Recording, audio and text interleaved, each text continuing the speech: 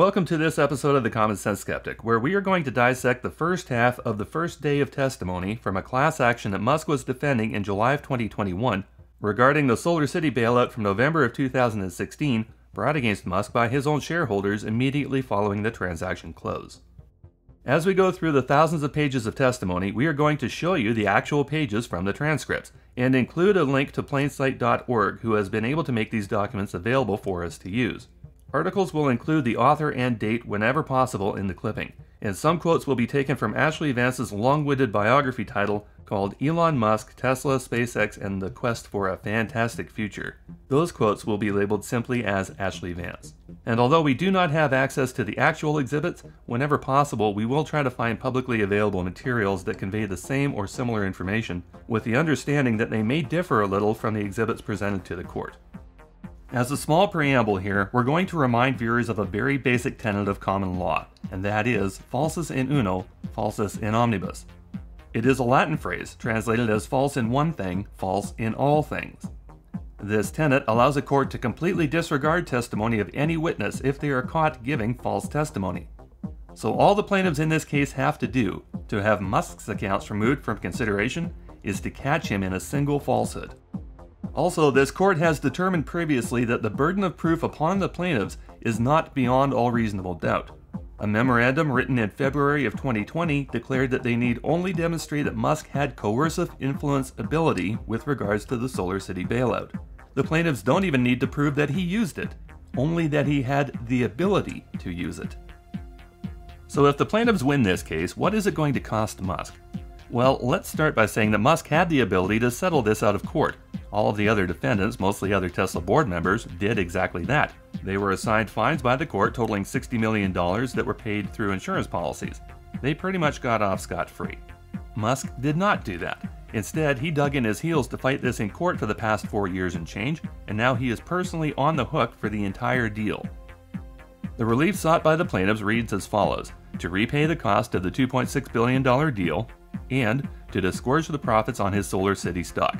When Musk loses this case, if the plaintiffs are awarded every relief they're asking for, Musk will have to pay back from his own pocket the entire purchase price of this deal and hand over the profits from his 16.5 million shares of Tesla he received at the time of the transaction, currently worth around $11.5 billion at $700 per share, making this the largest judgment against an individual in U.S. legal history. The plaintiffs in this case, by the way, are not simple single shareholders. The co-lead plaintiffs in this class action at the time of consolidation in 2017 included the Arkansas Teacher Retirement System, the Boston Legal Retirement System, Roofers Local 149 Pension Fund, Oklahoma Firefighters Pension and Retirement System, KBC Asset Management NV located in Belgium, Ernst Sparinvest Kapitalanlagegesellschaft MBH from Austria, and Stichting Blue Sky Active Large Cap Equity USA Fund from the Netherlands, with Aaron Rock named as the only individual amongst the co-lead plaintiffs at the time. That list has since expanded. And with those details out of the way, let's start dissecting Class Action 12711 VCS in the Delaware Court of Chancery, Vice Chancellor Joseph R. Slates III presiding, who starts on page 4 by reminding parties to keep to their schedules and decorum. The lawyers for both sides are introduced to the courts, so here are the faces to go with those names. Christine McIntosh introduces the legal team for the plaintiff's side, starting with Dan Berger, Kelly Tucker, and Vivek Ubadaya from Grant and Eisenhower. Representing the Oklahoma Firefighters Pension and Retirement Fund is Chase Rankin. Randall Barron and Max Huffman are there from Robbins Geller. Lee Rudy, Eric Zagar, Justin Relaford, and Matt Benedict are there from Kessler Topaz. From Prickett Jones and Elliott are Kevin Davenport and Sam Klosik, and their hot seat tech support is Michael Torres. Representing Musk is Garrett Moritz from Ross Aronstam, as well as Evan Chesler, Daniel Slifkin, Vanessa Lavely, and Helam Gebremariam from Cravath. For the nominal defendant Tesla Inc. is Nick Mozal from Potter Anderson and Karun, Bill Berry, who is Tesla's VP of litigation, and Candace Jackman, who is Tesla's general counsel after the latest round of departures from the Tesla legal team. This is the first time we've heard her name. On page 7, the direct examination of Elon Musk begins, with Chesler asking him questions meant to introduce Musk to the court. These are mainly fluff questions, such as, where were you born, what's your backstory, remind us what a rough childhood you had, It's basically Musk reciting his autobiography with many of the same errors, contradictions, and omissions of truth that we've seen him make before. For example, on page 8, Musk tells the court he went to the University of Pennsylvania on what he called a big scholarship.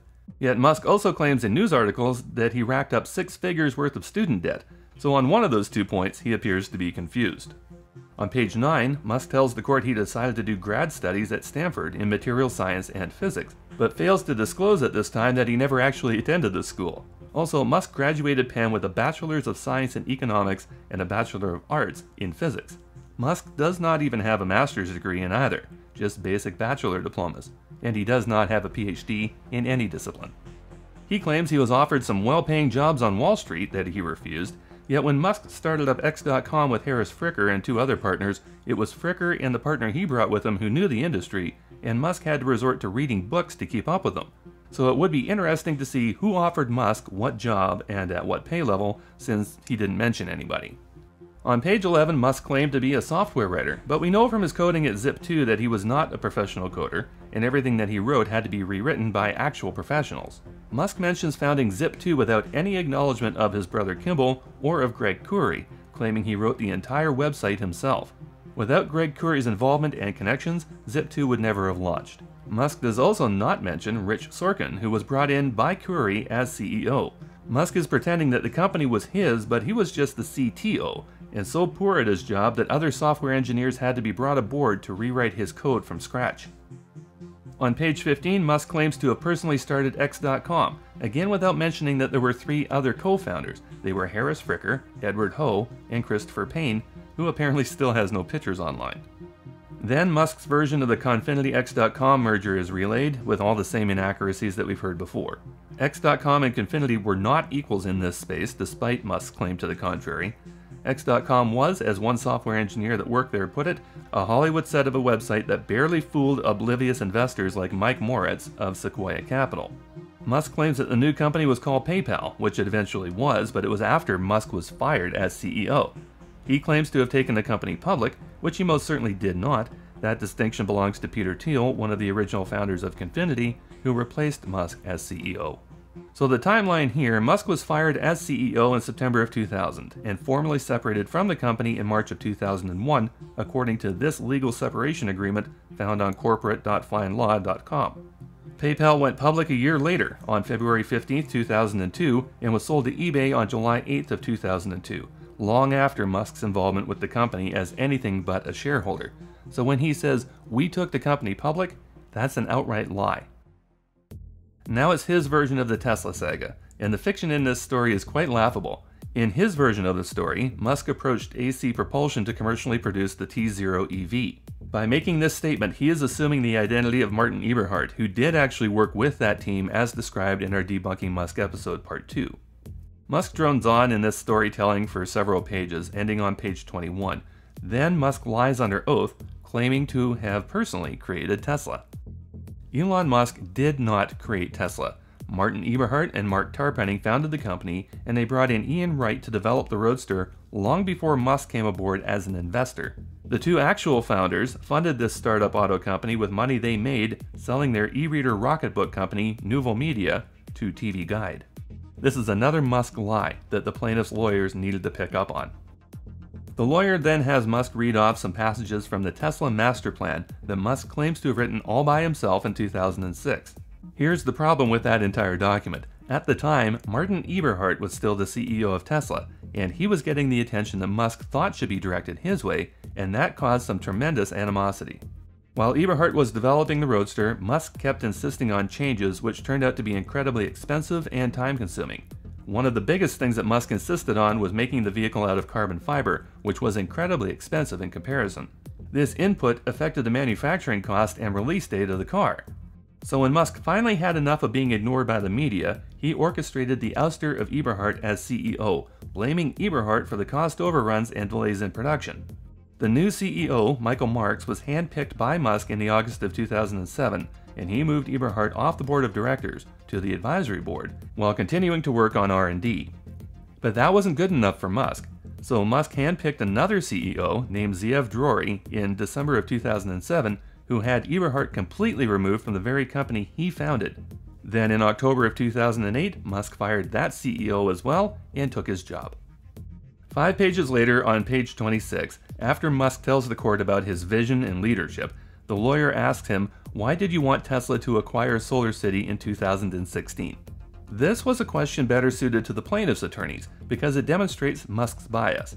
The question isn't, why did the company want to buy a solar installation company? What he asked was, why did you want Tesla to buy SolarCity? And this is where the pre-scripted answers really start coming out. Musk claims that Tesla is the leader in battery technology, which is an untrue statement. Tesla gets the majority of their batteries from Panasonic, and many articles cast doubt on any advantage that Tesla has in this space. Even the gigafactory that bears Tesla's name in Nevada is actually staffed and operated by Panasonic to produce those power cells. The lawyer asks him directly if Musk wanted to pursue the acquisition of SolarCity to bail out his investment in the company. Musk answers no, then immediately tells a story about how his net worth really didn't change at all, despite receiving 22% or about $600 million in stock for selling a company that has since been determined to be insolvent at the time it was acquired. On pages 27 and 28, Musk tells the court that SolarCity was viable in its own right because the share price gave the company a multi-billion-dollar valuation. But we know for certain because of the fallout that this stock price did not reflect the financial health of the company, which was also $3.4 billion in debt. And Lyndon Rive, Musk's cousin and CEO of the company, testified in his deposition on this case that he personally informed Musk in 2015 that the company would need about $300 million just to stay afloat. So Musk's insistence that he thought the company was in good financial health is false testimony that his own cousin contradicts. Further, an assessment done by Ernst & Young immediately after the acquisition indicated that the company was indeed insolvent and unable to meet its financial obligations. Time for Musk to talk about the directors at Tesla and Musk's relationship with them. When asked about his relationship with his directors, he described it as good, then immediately says, "I'm not sure." He describes them as competent, yet his brother Kimball sits on the board, and he has absolutely no knowledge of the automobile industry, the battery industry, the energy sector, or any other related topic. These next questions, starting from page 28, are going to be read verbatim. Question: did you control what your directors did and what they decided to do? Answer: definitely not. But take a quick note here. This question is extremely vague, not mentioning the acquisition, the voting process, or the investigative or negotiating processes in question with regards to this bailout. Next question: did you control the activities of any of the committees on the board of Tesla? And the answer: I was not even on the committees. I don't even know what happened during those committees. Again, take note, if you're paying attention, you'll see that Musk did not answer that question. Question: did you control the compensation of the directors? The answer: no. However, most of the members on this board sit on other boards of other Musk companies, so we'll be discussing that later. Question: did you control the election to or removal from the board of any of the directors? Answer: in bringing on a new director, we would seek unanimous approval of any new director added, so anyone could object and we would not add someone. We've never actively removed anyone from the board. People have dropped off after 3 terms, but we have not fired anybody really. So the take home here, it's apparently a unanimous process, which means that Musk absolutely has control over who joins. Just because others also have that power of veto doesn't mean that his veto counts any less. If Musk doesn't want somebody on the board, they can't join. Next question. Mr. Musk, did you ever say or suggest in any way that you would somehow retaliate against a director who did not vote in favor of the SolarCity transaction? The answer is no. Question: did you vote on any offer that was made by Tesla for SolarCity? And the answer is, I did not. Question: did you participate in the board's evaluation of the economic terms of the deal? The answer: no. However, you're going to see shortly that this is untrue. Question: did you participate in the board's negotiation of the economic terms of the deal? The answer is no. Next question is kind of important. Were you informed from time to time by the investment bankers of the progress of the negotiation? And the answer here is not no. The answer here is yes. Now remember, Musk is in a complete conflict of interest position here because he is chairman of the board of both companies. So he must recuse himself from any and all aspects of this transaction. When someone actually recuses themselves to avoid conflict, they are to abandon all aspects of the process and allow the two parties to dictate the arrangement between themselves. Musk did not do this. So before the plaintiff's lawyers have any shot at Musk, he has already admitted to the conflict of interest here. On page 30, Musk tells the court he was in direct contact with the investment bankers with regards to the progress in negotiations, including with Robin Denholm, whom Musk had handpicked to replace him as chairperson after the SEC fired him from that position for his fraudulent 420 tweet when they fined him $40 million. And at this point, Musk throws Denholm under the bus, telling the court that she set the terms, she set the price, she did the negotiations, and she finalized the deal. Now, generally speaking, we are not reading ahead in these proceedings. We're sharing what we know as we go through the material as it's discovered. We will, however, say this, based on what we've seen in social media and in Denholm's testimony.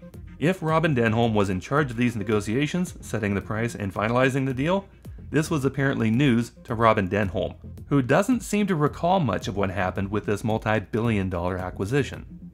As a side note, Robin Denholm was named as a defendant in this action, as were the other directors of Tesla at the time that the deal was struck, and none of them wanted to defend their actions in this matter, so they settled out of court, and they paid fines totaling $60 million in return for immunity from further prosecution on this action. Moving on, the lawyer asks Musk if Musk believes he controls the stockholders of Tesla. This is a yes-no answer, and it's talked around, but it goes unanswered. Then Musk is asked, did you have any interactions with stockholders before they were to vote on the Tesla and SolarCity transaction? Again, a yes-no question that goes unanswered except for some rambling, but in that rambling, he admits to telling them, we need to acquire SolarCity so we can do integrated solar battery power. That is not recusing himself from discussions. As for interacting with shareholders, Musk unveiled a brand new SolarCity product to a cheering crowd on the set of Desperate Housewives in the fall of 2016.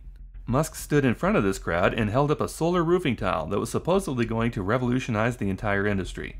This presentation was on October 31st of 2016. The shareholders' vote was held 17 days later on November 17th of 2016. That is interacting with the shareholders before they were going to vote. And what's worse, the entire presentation was a lie.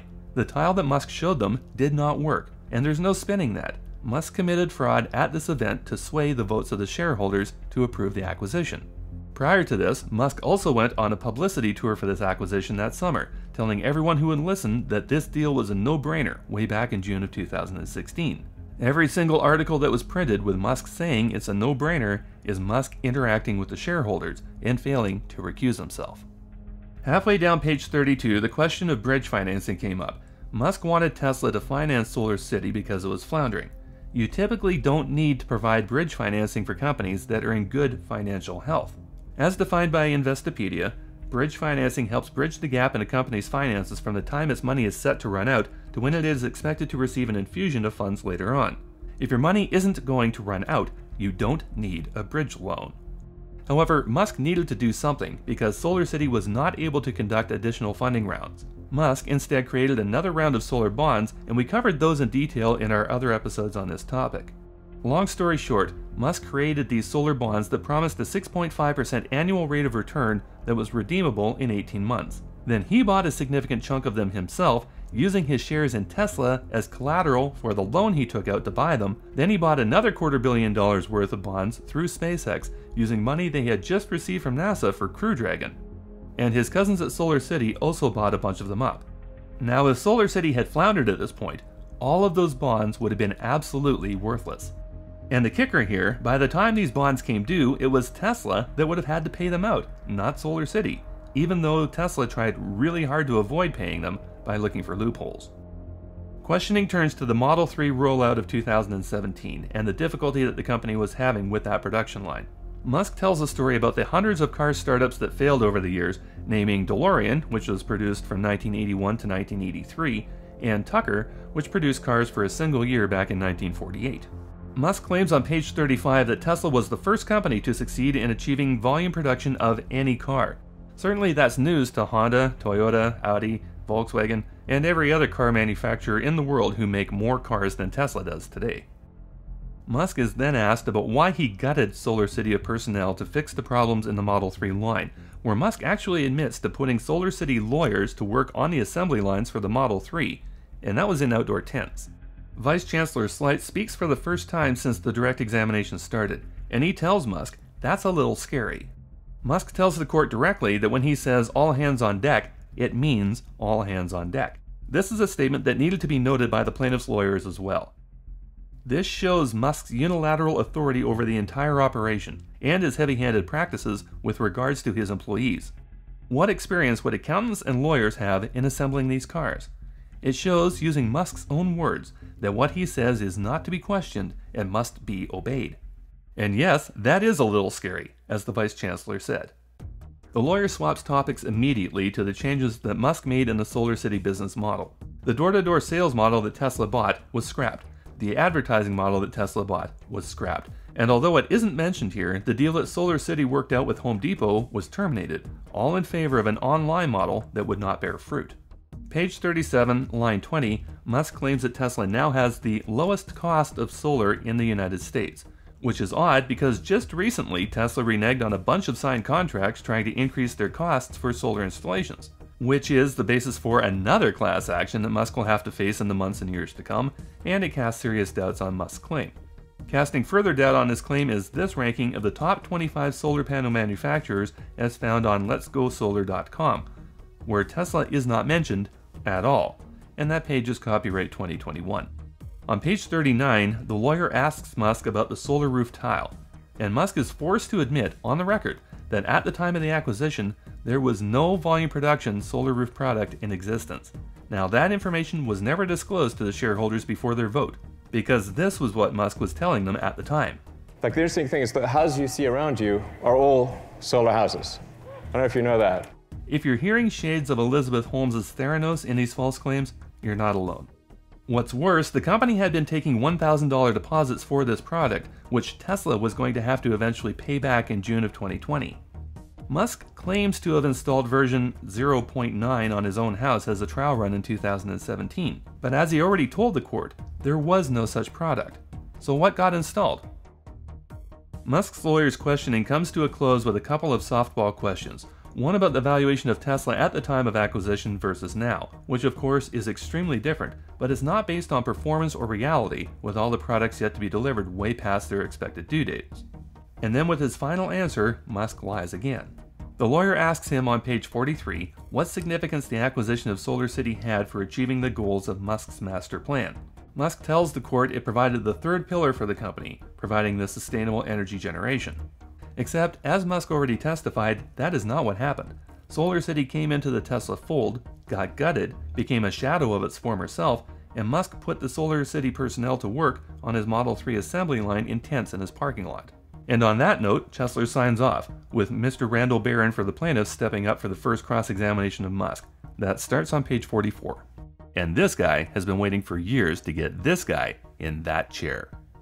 Barron warns Musk straight off the bat that there is a lot of material to cover, 3 notebooks worth, so being able to move through the questions quickly will be to everyone's benefit. The first question from Barron clarifies that Musk was indeed chairman of the board of both companies at the time of the bailout, and that kind of sets the tone. It's pretty obvious that Barron has been looking forward to having Musk answer his questions on the stand, but he starts by showing 3 video clips of Musk's deposition from 2 years ago, labeled JX2789. We don't have those clips, but we can read off the audio verbatim. It's Musk on tape, being rude and adversarial towards Mr. Barron, telling him, "But we'll get back to it, and that's why I suggest you just stop wasting everyone's time and see how the next few quarters go, at least the balance of the year. And then if that still doesn't work out, then I suggest you come back and start wasting everyone's time again." Another clip from the same videotape. Again, this is Musk. So what you will see as we solve these things as, because resources have now been reapplied to solar, is a dramatic increase in the deployment of megawatts in the years to come. At least, one cannot predict these things precisely, but in the years to come, this case will look silly and you will have wasted your time and ours. In the third clip, again this is Musk, it was like, remind me that there was some filed suit against us for this 5,000 a week Model 3 thing, and then we got to 5,000 a week, and this is obviously a waste of time. It's the same thing. We will fix the solar situation and you'll see it's just a big waste of time. These 3 clips demonstrate to the court and on the record the dismissive attitude that this lawyer has had to put up with from Musk since the beginning of this action. Barron then starts questioning Musk about these false predictions he made in 2019 during his deposition by asking yes-no questions that Musk responds to with vague references to promises versus aspirations. For example, Barron reminds Musk that his sworn deposition claimed that Tesla would have fixed the solar issues by the end of the year, and Musk answers, "That was my aspiration." Musk tries to tell the court that the solar business has been fixed, but Barron pulls up exhibit Pt1 on the screen, which would have been a graph similar to this one published on Seeking Alpha. The graph shows the decline of SolarCity's installation numbers, and we have marked post on this graph when the bailout occurred and when Musk was deposed, wherein he made these statements.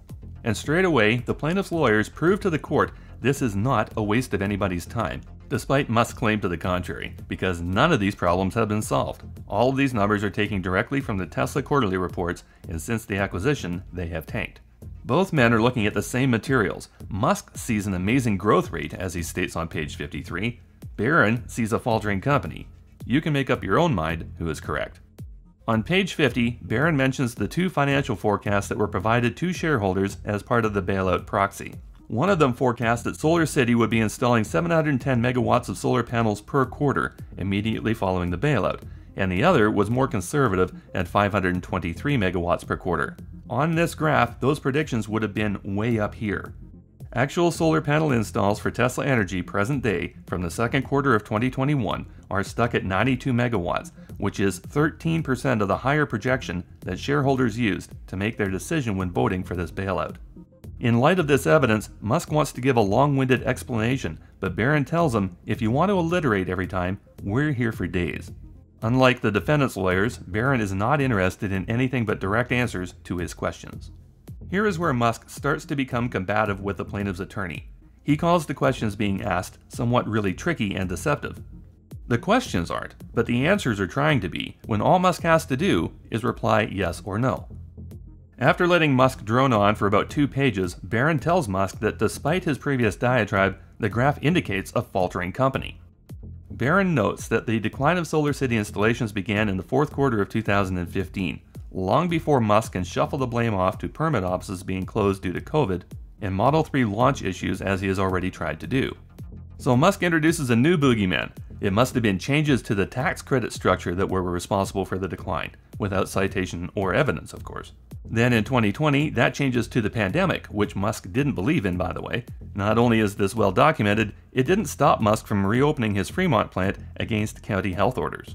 There's some banter back and forth about the timing of redeployment of resources from SolarCity to Tesla and back, before Barron reminds Musk of his testimony at the time. Then in 2019, Musk claimed Tesla had redeployed former SolarCity resources and manpower back into Tesla Energy, which should have meant installation numbers for SolarCity should have started climbing back to where they were, but that did not happen. The graph clearly indicates that SolarCity production is a fraction of what the company enjoyed at its peak prior to the bailout, and nowhere near what Musk promised it would deliver. At the top of page 60, Barron wonders why none of these redeployments were filed with Tesla's SEC paperwork. Musk claims they were, but Barron informs him that no such paperwork exists where Musk reported in the company documents that SolarCity was declining because he had gutted the company, and Musk is unable to provide documents contradicting that fact. Barron turns the line of questioning to the pandemic and the effect it would have had on the solar industry as a whole. Musk says the entire industry got hit to different degrees, so Barron pulls up exhibit JX3193, which contradicts Musk in a big way. It's an industry analysis from Wood Mackenzie, which is a global research and consultancy firm that covers the solar industry, who Musk claims not to recognize the name of, despite being the chairman of a solar installation company, and WoodMac has covered that industry for the past 5 decades. Their report that we don't have contains a graph similar to this one, showing that before the company was sold, SolarCity enjoyed holding 33% of the market share for solar installation. But in 2019, that share had dropped to just 5%. And that is pre-COVID, so that particular argument holds no water. All of this seems to be news to Musk, although he was chairman of the board at SolarCity and he's CEO at Tesla. He also states that right now, Tesla Energy is doing quote-unquote reasonably well. Exhibit JX3192 is the Tesla report for the second quarter of 2021, where that particular department claims to have lost $101 million in the previous 3 months. Barron identifies the growth margin during that time was negative 20%, meaning that not only was the company selling less, they were actually losing money on every sale. So Barron asks Musk for confirmation. That had nothing to do with the pandemic, correct? But the last words out of Musk's mouth before the court goes into recess were, no, it has everything to do with the pandemic, trying to blame all of Tesla Energy's current woes on the COVID pandemic that he didn't even believe in. So in light of that statement from Musk, we're just going to leave this right here. It's a Wood Mackenzie report stating that 2020 was a record year for solar installations, the best year ever, which kind of ends that line of excuses from Musk. And with that, the court took a short break at 10:45. We're in recess.